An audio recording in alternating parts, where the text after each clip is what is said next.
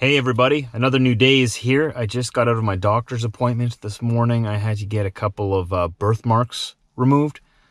I have my dad's skin a little bit. We have a lot of birthmarks on our body, and some of them on my back were starting to grow, so we got them checked out, and he was able to just literally burn them off. Like, it stank like burning in there. He froze it first, right? So I couldn't feel what he was doing, but I just smelt this smoke smell the whole time. It was weird.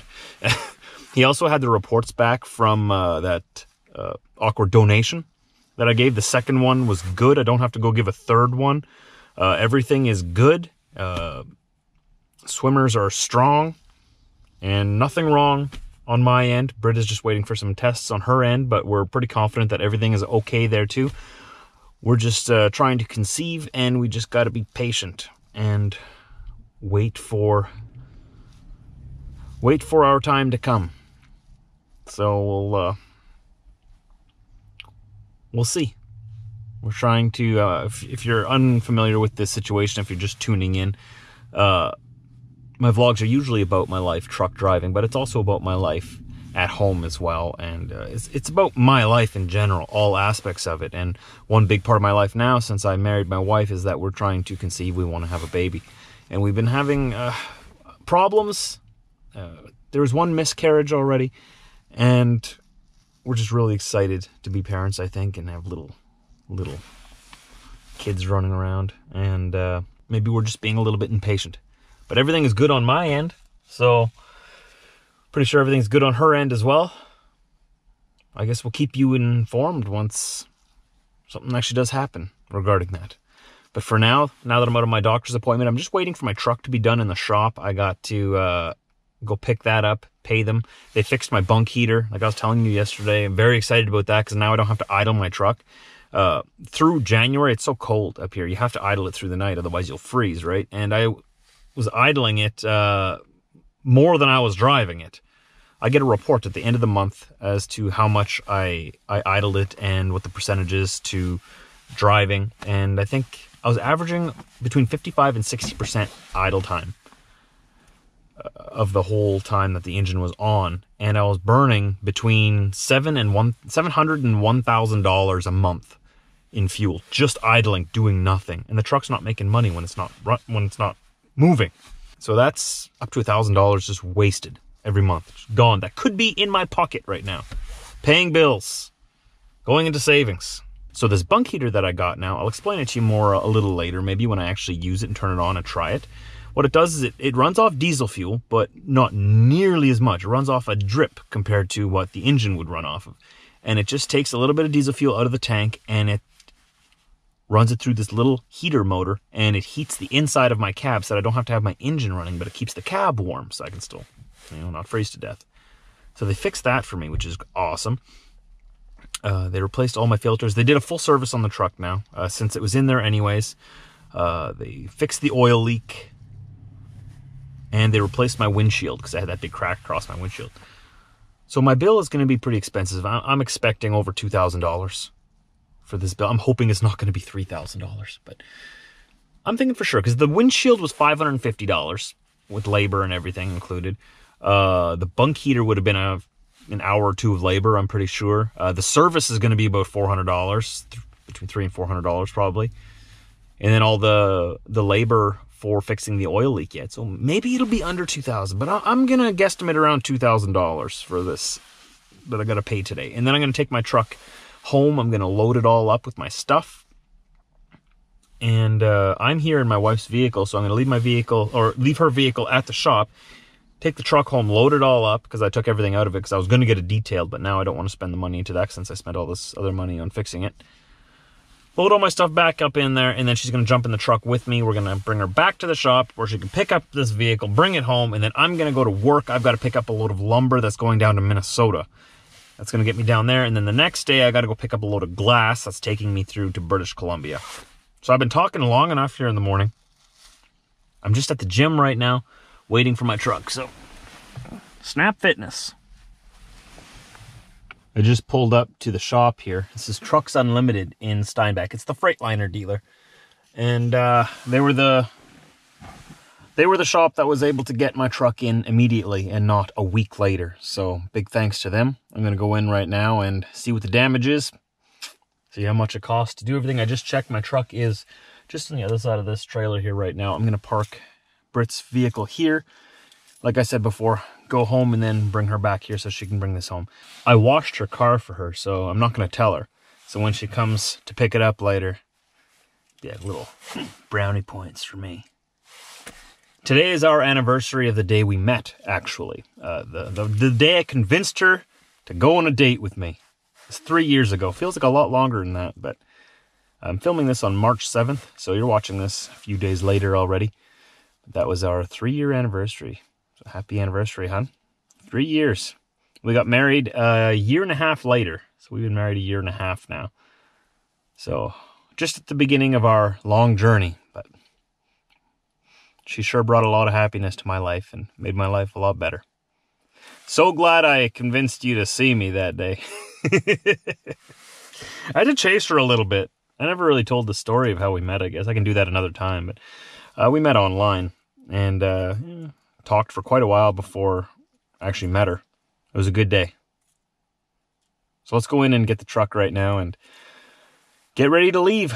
Got to be in Minnesota for tomorrow morning if possible. Chevy, I'm gonna miss you, buddy. I'm gonna miss you. Okay, he likes his butt scratched, just like that. So we're ready to go. We're all packed up.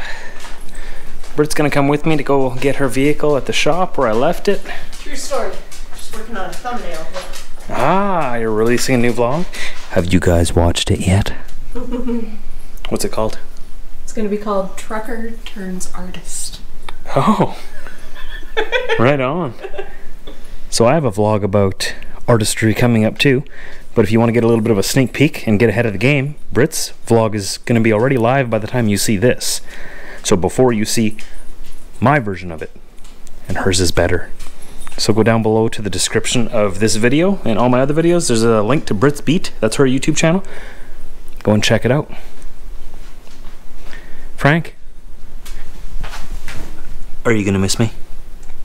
Are you gonna miss me? Be honest. Nope. Well, at least you're honest. Gotta respect that. And Diesel, are you ready to go on the truck? We're going to Minnesota, man. Minnesota. And then we're going all the way to BC. You excited? He's just whining. Good boy. Let's go, man. Oh, that was a toot. That was a weasel toot. He gets nervous and he does that. Farts when he's nervous. I was cutting cucumbers earlier, slicing them and giving them some. And he was watching me and all of a sudden there's a big and he just looks at me and starts wagging his tail. He's a flatulent boy. Is it true? Are you a gassy boy?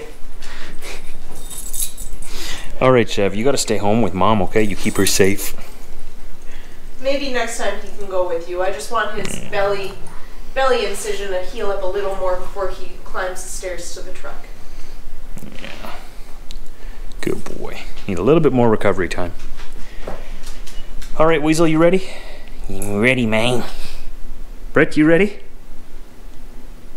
Yeah, sorry, every time I look at that picture of us and your cousin, I laugh. Here we are at the corner of the 59 highway and the 311.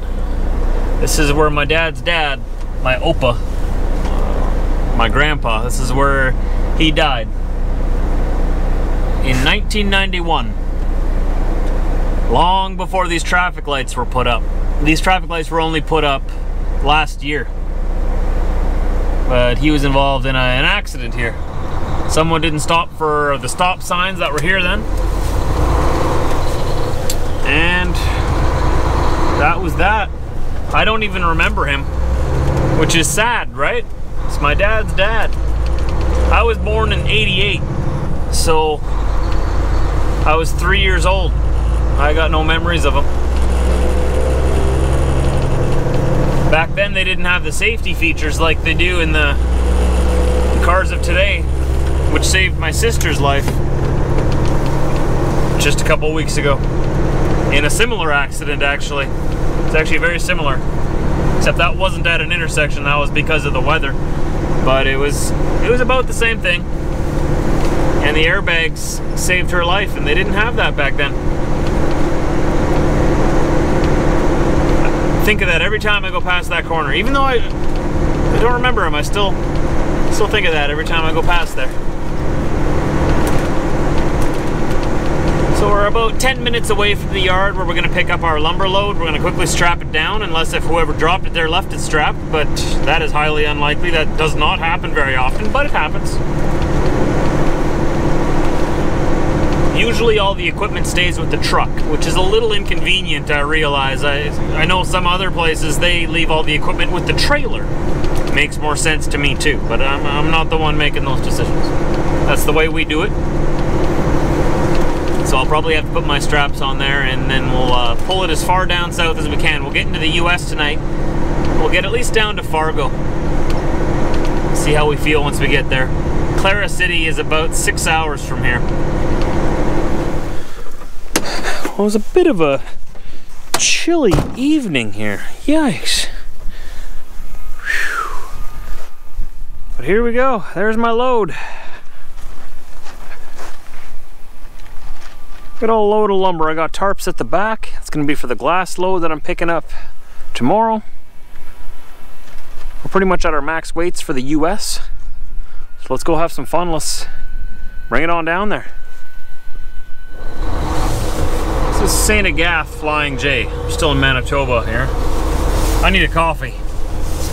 And I'm a little too low on fuel to wait to the US, so I'm going to throw a little bit in here. And then try and fuel the majority of it in the States, where it's a lot cheaper. There we go. I just rolled into Fargo, North Dakota here, and I'm going to stop here for night. I'm pretty tired. It's around midnight right now, so it'll already be pretty late in the day when I can get going tomorrow. I was going to stop at the rest area just into Minnesota on the other side of the river, but I decided to see if I could find a parking spot here at the Staymart first. I'm feeling that there won't be any parking left here, but if I can get one, just because I was having those oil problems, just in case it's not fixed and I have those problems again, then at least I'm at a truck stop and not at a rest area with no facilities other than bathrooms. So we're just going off to the right here. There's trucks parked all over here already, so I guarantee there's no parking anywhere. Is this my driveway? No, it's not my driveway yet. The next one. There won't be any parking here, I'm pretty sure of it. It's usually a telltale sign if you go to a truck stop and there's trucks parked all over in the driveway and all over the place. They're usually parked all over the place because there's nowhere else to park. But it's always a good idea to go and check anyway, just in case, you know. You never know. I've stayed here many times over the years. These Staymarts are actually awesome truck stops. You go inside there, you feel like a king. Like, they treat truckers well at the Staymarts. These are all full. Oh, come on, there's got to be something for Tracker Josh. Well, there's a spot there, but I'd have to blindside it in. That's the thing about these parking lots, eh? Every spot is a blindside back. I don't really feel like blindsiding myself in. I'm too tired for that. I mean, I'll do it if I have to, but pretty much all blocked up. Oh, we might have to make a spot.